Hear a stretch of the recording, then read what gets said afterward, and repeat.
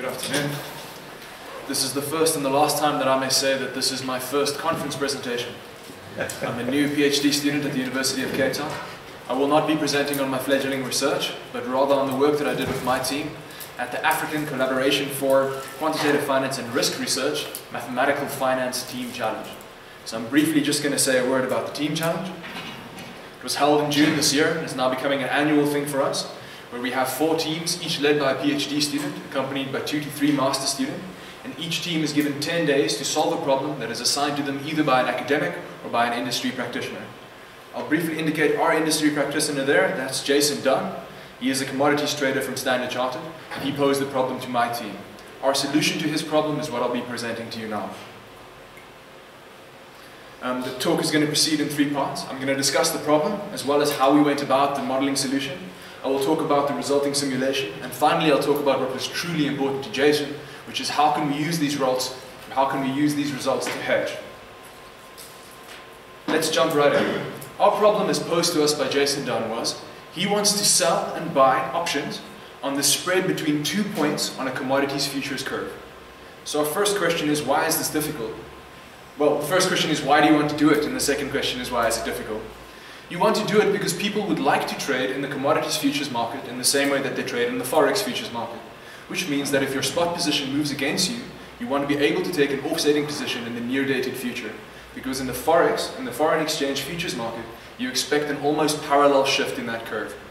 This happens to not be the case in the commodities futures market. What can happen in the commodities futures market is the sign of the commodities futures curve can change. So the basis can be either positive or negative, where we define the basis as the difference between the spot and the future. So the question is, how can we hedge this sign change? So I can buy this hedge and then execute the same sort of positions that I would execute in the forex market. And Jason's solution to this problem was, sell me this option, the spread option, which is a call on the difference between 2 points on the futures curve. And I just briefly outline what our time horizon looks like there. The long-dated future will mature at cap T2, the short-dated cap T1, and the option will mature at cap T. To be able to answer this question, we need to ask, what are the peculiarities of the futures market? What are the peculiarities of the commodities market that we need to capture in our model for this thing to make sense? We're going to talk about these 4 stylized facts of commodities market. The first one is the one that's really causing the problem for us, backwardation and contango. What that means is that the futures curve basis can change sign. On the right there, I illustrated. At the top, you can see, this is for LME copper futures. You can see the futures curve is in contango. And then 6 months later, the futures curve is in backwardation. That 6 months is not very long for the lifetime of an option. So you can imagine that this can cause problems. You also have the stylized fact of mean reversion in both the spot and in the convenience yield. I'm going to pause here briefly and just talk to you what I mean by convenience yield. Convenience yield is what typically described as a flow of services, or the value of holding the spot versus holding the future. You can easily imagine a situation where the spot commodity becomes more valuable than the near-dated future, especially if inventories are low. Then you can immediately capitalize on shocks to the spot. The Samuelson effect, Paul Samuelson, famous economist, that states that if we push out the maturity of a futures contract in the commodities market, we expect the volatility of that contract to decline. You can imagine this as saying information that moves the spot shouldn't move the long-dated future. If an oil tanker goes down in the harbor today, we expect the near-dated futures to feel that effect in their price. No one expects that to affect the 5-year future. And lastly, seasonality. Seasonality is an incredibly important effect in commodities markets. We're not going to consider that here, as we were mostly concerned with copper, aluminum, aluminium, and nickel. So we're going to try and capture those first 3 stylized facts in our model, and then use our model to price and hedge a commodity spread option. If you're moving into a region for the first time, you know nothing about it, what you do is read review papers. Those are the 2 primary review papers that we looked at for term structure modeling of commodities futures prices. I'm going to do this review very briefly. When you're given a problem like this, the first thing you want to do is look for analytical solutions, or at least approximations. This is not the first paper in which Carol Alexander states this, but it's a well-established fact that if you have a basket option with a non-zero strike, you don't have an analytical solution.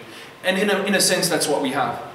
This Caldana and Fuzai paper from last year provides tight analytical bounds for spread options when you can come up with a joint characteristic function. At the time, we didn't think it was feasible that you could write down a joint analytical characteristic function for a model that captures enough of these stylized facts.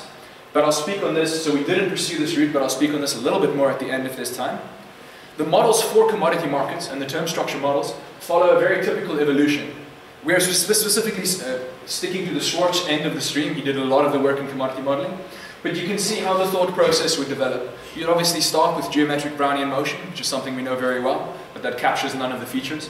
You'd move on to just a simple one-factor mean reversion, so that at least you're capturing mean reversion in your spot. Two-factor models generally are developed along two lines, where the additional factor is either the convenience yield or the long-run mean. And then three-factor models, the obvious third factor to add is stochastic rates. Latier shows in 2005 in this paper that over the short and medium term, this three-factor model proposed by Schwartz is empirically very similar to the two-factor model. At that point, we were confident in our understanding to proceed with the Schwartz two-factor model, simply because we have a better intuitive understanding of what the convenience yield is and how we expect it to behave as compared to the long-run mean. Let's look at the Schwartz two-factor. This is the model we selected, and we'll show some analysis regarding why. One of the most famous term structure models of commodity prices. When you have 10 days to come up with a solution, you kind of want to choose a mainstream solution, because then there's literature surrounding it. The real-world dynamics are straightforward to describe. We have some Ornstein-Uhlenbeck process for the convenience yield, and we have essentially, we have that convenience yield feeding into the drift of the spot price. By inspection, do we gain anything just looking at this model at first glance in terms of what we capture of the market characteristics? So you can see here that if we have a positive correlation between the two Brownian motions that are driving the two processes, because the convenience yield is feeding to the drift in a negative way, we can induce mean reversion in the spot via that positive correlation. So we've captured one of our stylized facts without doing any analysis. We can simply look at the model. This was very encouraging to us. But if you want to gain any more, you have to start doing some analysis. We changed to the risk-neutral framework, which we're going to use because we're pricing and hedging derivative contracts. This was standard for us. We have two things. We have two market prices of risks. We have this traditional equation where future prices are Q martingales. We can come up with an analytical expression for the futures price, very similar to what you would get in an affine model for the short rate, with this A of tau, where tau is just the distance, and B of tau are complicated but deterministic functions of the model parameters. This allows us to do an empirical investigation of how much futures curve dynamics can we capture. This is completely just from our parameters to investigate and say, right, it appears that through the dynamics of the futures curve, we can at least capture both backwardation and contango. We're not restricted to only one interpretation of that curve. So that's one more stylized fact that the Schwartz two-factor model will capture for us. We've got one more to go, and that one is the Samuelson effect.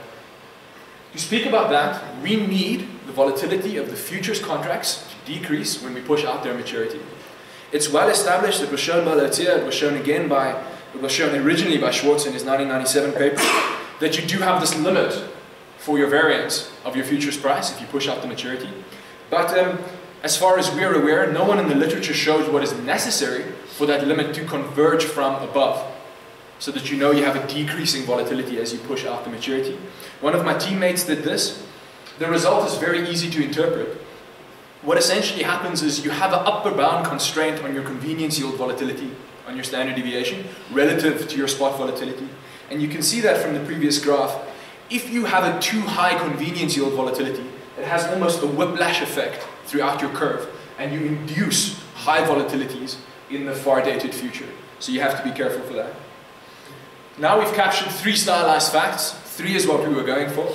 I'm going to briefly say something about, once we were here, we were happy to move on to Monte Carlo simulation. This model is tractable for Monte Carlo simply because we have joint transition densities that are Gaussian in the log of the spot and in the convenience yield.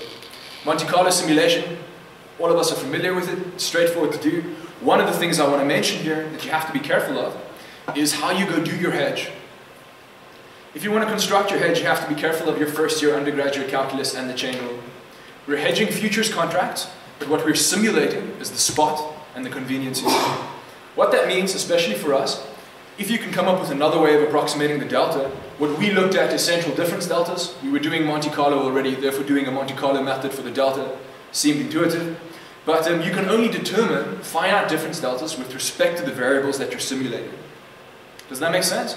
If I want a finite difference delta, I can only shift the spot or I can shift the convenience yield. I can't shift the future. The only way to shift the future is through that mechanism. What that means is I needed to simultaneously solve two partial differential equations, two partial derivative equations, to show that how these things relate to each other. I know that no one in the audience would make the mistake of not using the chain rule, but what I want to just state quickly is that if you use this for a call, which is our first test, was using them on European calls and seeing if we can price and hedge. If you just take the delta with respect to the spot, your adjustment is a time varying factor that's 1 at time 0. So you won't see this bias and realize you've made a mistake until you try to hedge later in time. That's why I just wanted to highlight this. Right, now we're in a good place that we can do simulated profit and loss. Right? This is checking essentially the internal consistency of our model. What we do is we assume some parameter set that we know. We say it came from the market, but we construct some parameter set. We price a spread option in our model using Monte Carlo simulation. We sell that spread option. We buy the deltas, borrowing from the cash account. That P&L at time step 0, at time 0 should be 0. Then we evolve. So we've generated an evolution of the spot curve in the background, and you evolve according to that curve, hedging at each time step. This tells us very little, except, look, all the P&Ls are around 0, yay. But to be able to draw conclusions from that, you need to do a distribution. You need to do this over many time steps, and that's what we're going to look at next. So this is a simulated profit and loss distribution for the spread option. Under this model, our mean is sitting slightly to the left of 0. An interpretation of this graph, so I've given it in terms of percentages of your initial option premium. So an intuitive interpretation of this graph is saying a 1 standard deviation event for you hedging this option could be losing up to 20% of your premium. Right? In a worst case, 1 standard deviation event if you push further out. The graph does have long tails. It is slightly to the left of 0. Our interpretation of that attributes it to 2 factors. The first is obviously we're doing a discrete daily delta hedge for a continuous time model.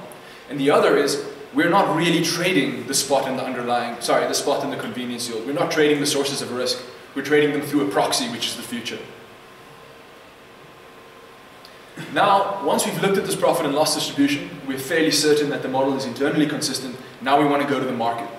To be able to do that, you need parameters.